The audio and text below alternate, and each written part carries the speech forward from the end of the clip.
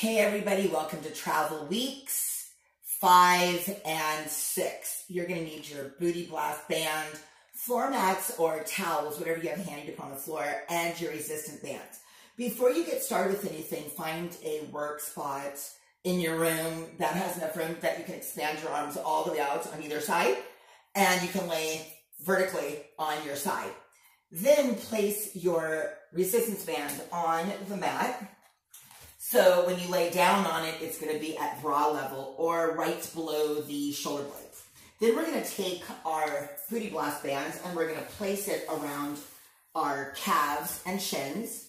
We're going to lay down on our side. Now, this first segment, we were going to do 10 repetitions, each movement per side.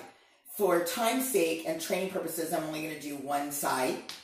And for all movements, we want to make sure that our body is in complete alignment. We're in our duck butt. Now, this is going to be important. We want to push the bottom leg into the floor for stability, because when we're moving, we do not want to fall backwards or forward. We're going to be using our core to stabilize our body. When we lift up our leg, we want to make sure our foot is in flexion. We're pushing down with the bottom leg, and our toes are slightly up to the ceiling. We're going to push up and forward for 10. And the movements are very, very small. We're going to go 10 forward, 10 up, and then 10 rear. When you're done with that, we're going to lay on our back, extend the legs all the way up to the ceiling, make sure our toes are out at an angle, knees are locked, and we're pushing the middle of our lower back into the floor. Our elbows are on the floor like we're going to do a chest press. Chin is up, we're looking up to the ceiling, and we're going to push out and slowly back in. Make sure you're pushing evenly with both legs. It's very important. And we have 10 repetitions. After you're done with the legs up towards the ceiling, turn over and do the other side. 10 repetitions, up to 3 sets. Remove your Booty Blast band. Now you're ready for the next circuit. Make sure that the band is where we discussed, should be at bra level or right by the scapula.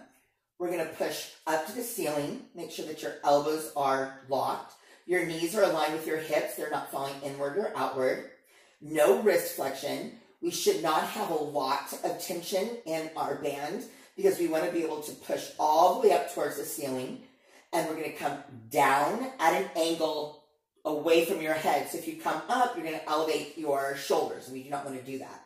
Keep your chin up, press down with your heels, and we're going to go 30 repetitions with the right arm, 30 repetitions with the left, and then we're going to go right into a chest crossover for 30. Now, every time that we come back over the chest, we're going to be alternating the arms on the top and the bottom.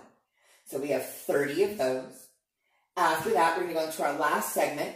Pull the band out from underneath your back. If you have handles, grab a hold of the handles and then come up on the band so the handles don't get all crazy. We want a little bit of lax in the band. We're going to hold straight up to the ceiling, and we're going to do almost exactly the same thing that we did with our chest crossover. We're going to pull down towards the floor with our right arm, then repeat for our left 30 times, and then we're going to go 2 arms at the same time for 30. On this one, it's very important because this is the movement that you'll have more wrist flexion. Make sure that we have no wrist movement. The carpal stay is one unit with the rest of the arm, and the elbows are locked at all times. In this particular movement, it's important to have that lordotic curve, so we do want to have a little bit of an arch in the back. We're not going to be pushing the middle of the lower back into the floor. We are not. Only when their legs are up to the ceiling.